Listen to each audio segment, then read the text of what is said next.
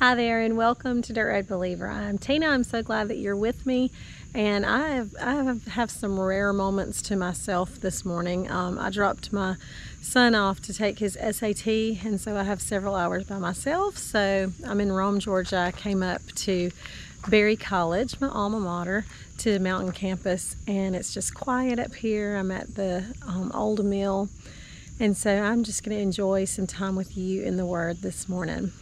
Okay, so last week you probably saw that my son turned 16, my oldest son, and so this week he went to get his license. Today he's at the SAT, and I've been just slightly overwhelmed at all the documents required to do these things, to prove he is who he says he is. And that leads us into today's devotion. And it's the name 101, the name of the Lord our God, and how we are to show reverence to it, and how we are to treat it and handle it. And he is who he says he is, and he only needs one document to prove that, and that is the Word of God. There's another document too. It's that word that's written on my heart, everything he's ever done for me. He continually shows me he is who he says he is, and he doesn't need 22 documents to prove it, like getting your driver's license. It was not like that when I was 16 years old. All right, guys, we're going to enjoy some peace and quiet here in a few minutes in our devotion. Take a look at this video, and we'll be right back.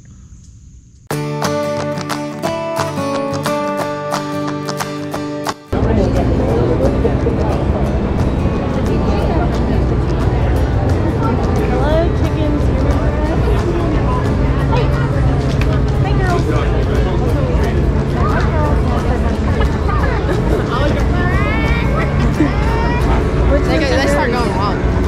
8. Some of them over there are dang monsters. We are at the ag fair, the agriculture fair, and this is where Coleman is showing his chickens, and hopefully we get a buyer and see if he places. There are a lot of really big chickens, bigger than ours, so we'll see.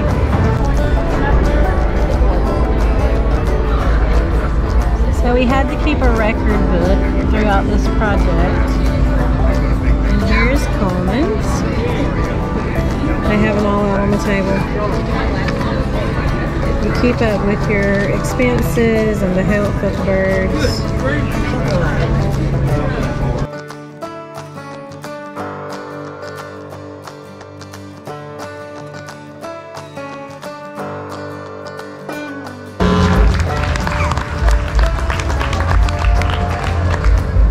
In 5th place, Lane Bridges. In 4th place, Austin Anderson. In 3rd place, Amy McCary.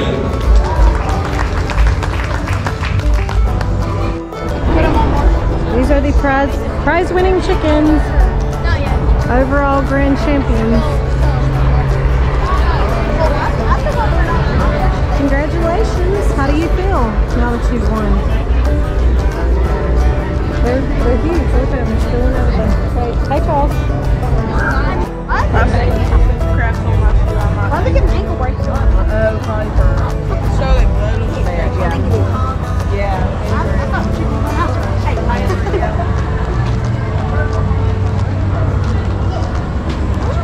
So we're moving the chickens now to a different location for bidders to bid on them.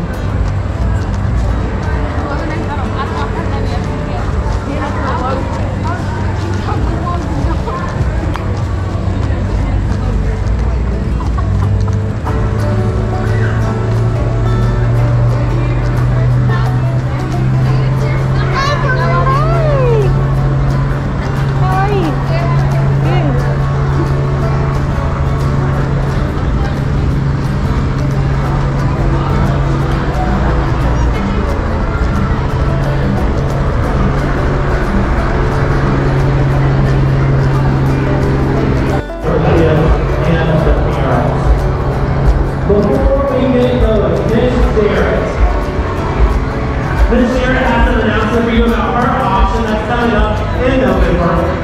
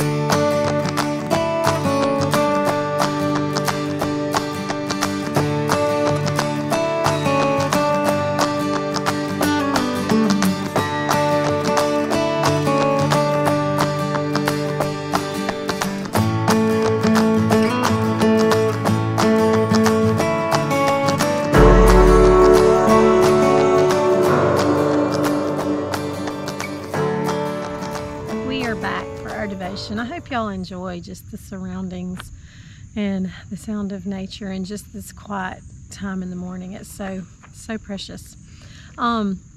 So we are talking today about how we use the name of the Lord and how important that is, and just bringing us back to that third commandment, which is do not take the Lord's name in vain. And exactly what does that mean? It's not just how we say his name. So the way we use the name of the Lord matters greatly to him and to our witness. We're all guilty of misusing his name at one time or another to bring him less than the glory that his name deserves. And there are lots of ways that we can profane the name of the Lord. So today I just want to give you some truth and some scripture to back up how we should really treat the name of the Lord. So I'm going to give you 3 points, and if you want to grab your Bible and maybe a pen, you can take some notes. So first, God has many names, and each one of them are to be held in reverence in our speech and in our living. So the Bible says that his name is above all names. It is holy, and it is meant to be treated in a very holy manner. His word says that his name is worthy of praise, and it is to be used in prayer, but sadly his name gets misused a lot in a manner that brings his name down in the eyes of the world. And remember the third commandment. The third commandment is do not take the name of the Lord God in vain. Vain means useless, producing no result. Well, when people just blurt out the name of Jesus or Christ or God because they're angry or frustrated, it produces no spiritual fruit, none whatsoever. But it should produce in others around them a spiritual kink. In other words, when I hear someone blurt out JC, or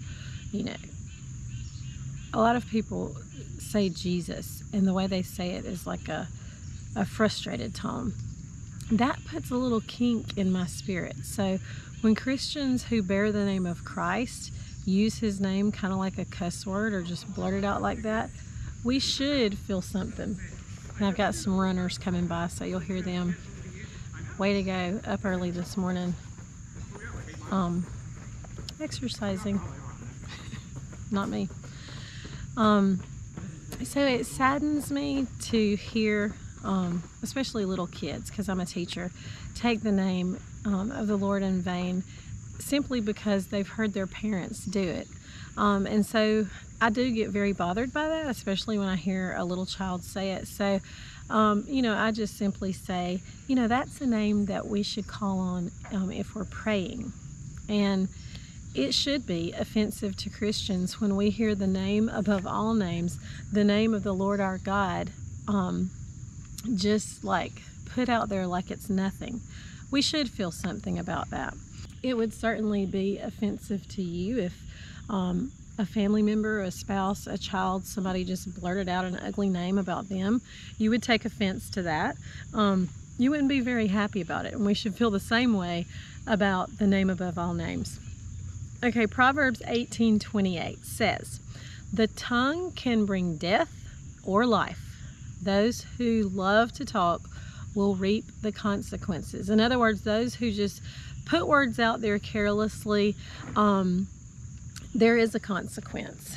And Ecclesiastes 10:12 says, "Wise words bring approval, but fools are destroyed by their own words." We know that the power of the tongue can bring life, and it can bring death, and everything that comes out of it we are accountable for.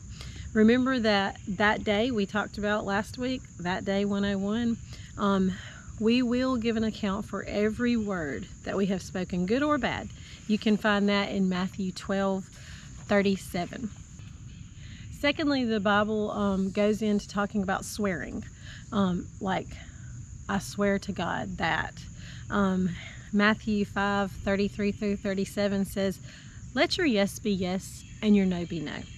If someone doesn't believe you, then that's on them. We don't need the name of God to back up what we're telling people.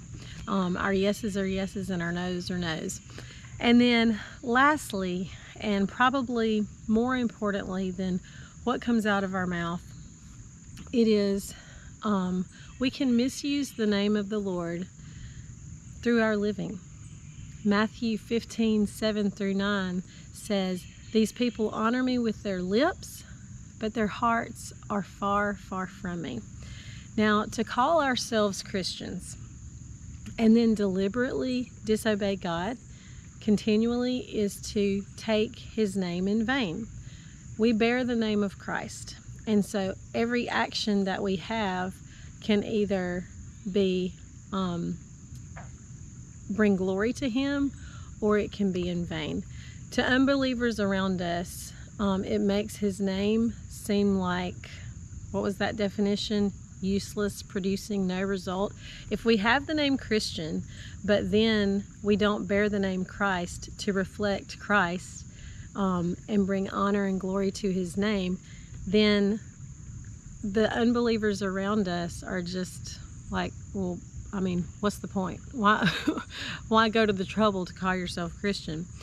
So how do we expect non-believers to see that we are changed and transformed by the power of a king named Jesus Christ if we live contrary to what Jesus taught us to live? We must understand the significance of professing to be a Christian and then misrepresenting the very name that we bear. The way we act, the way we think, speak, and treat others, it all adds up to the holy regard we hold for his holy name. And there are going to be many who call on the name of the Lord in vain during their lifetime, who will cry out, Lord, Lord, on Judgment Day, and the scripture said, he will not know them. The way in which we use or misuse the name of the Lord can either bring us into fellowship or misrepresent him entirely and bring separation from him.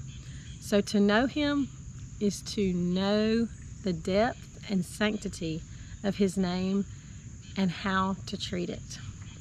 Matthew 7:21 through 23 says, not everyone who says to me, Lord, Lord, will enter the kingdom of heaven, but he that does the will of my Father, which is in heaven. So when we call on the name of the Lord, Lord, Lord, let it be in truth, let it be in reverence, let it be in praise, let it be in thanksgiving and prayer. All right, guys, please like, share, subscribe. And hey, guys, until next time, slow down. Take the dirt road.